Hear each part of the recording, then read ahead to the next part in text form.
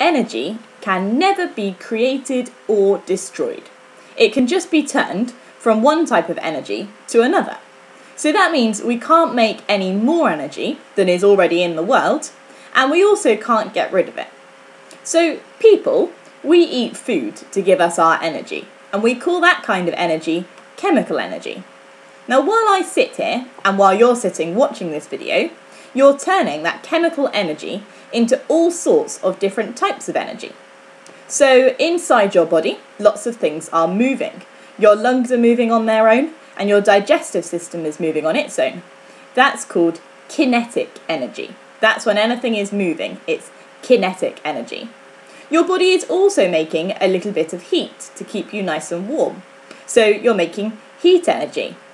I'm making sound energy because I'm talking. I'm also making movement energy when I move my mouth. So if I didn't eat enough food, I wouldn't have any energy and I wouldn't be able to do all those different things. It's the same with your jumping popper that looks like this. So the first thing that happens is I need to turn it inside out.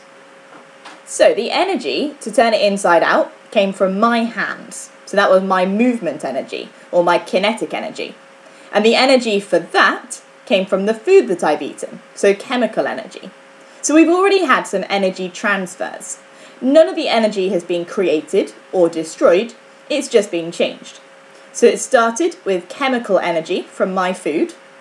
I turned that into kinetic energy in my hands, and I used that kinetic energy to turn this inside out. Now this is a strange kind of energy that we've got now. It's called potential energy. And that means that nothing's happening at the moment, but that something could happen as soon as I let go. It's the same as if you squash a spring or stretch an elastic band. We'd say those things have potential energy. Now when I put it down, it's going to go slightly out of the shot, so you won't be able to see it, but you might see it when it jumps up. Okay, so the potential energy made this flip inside out like this. More kinetic energy because it made it move, which hit the table, which made kinetic energy that made it go up in the air.